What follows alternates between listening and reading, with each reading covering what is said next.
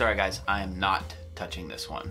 When I posted that Casper mattress review a few weeks ago, I did that whole experiment 2.5 years ago where I slept on the 3 most popular online-only mattress companies, Casper, Leesa, Tuft & Needle. I analyzed my sleep data and we chose the best mattress. Now, when they did that video, Purple, the mattress company, didn't even exist. I know it was being developed, but it was not out on the market.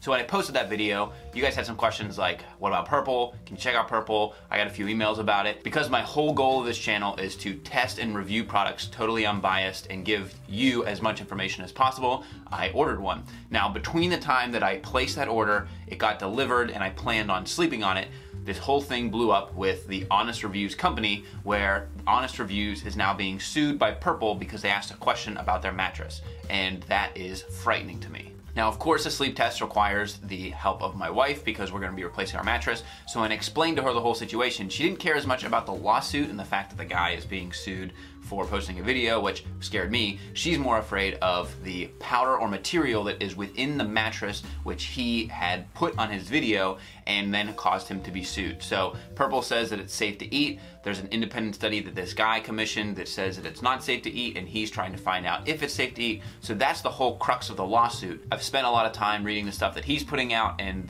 there's a lot of information in there from Purple as well, and it just doesn't seem worth it yet until this thing is resolved for me to do a sleep test and review it. And so I'm going to stick by my Casper mattress review for now until things are kind of sorted out. Silver lining on this is that all of these mattress companies have return policies of like 100 nights for sleep trials, which is great.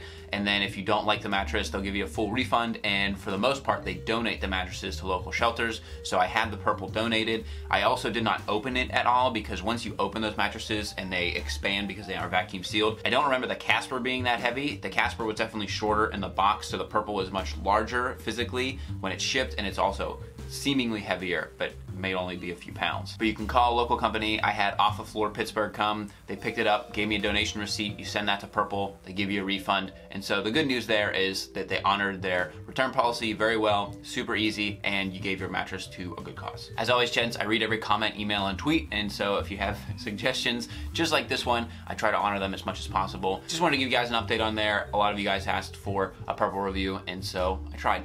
Until next time, gents, this is the Kavalier.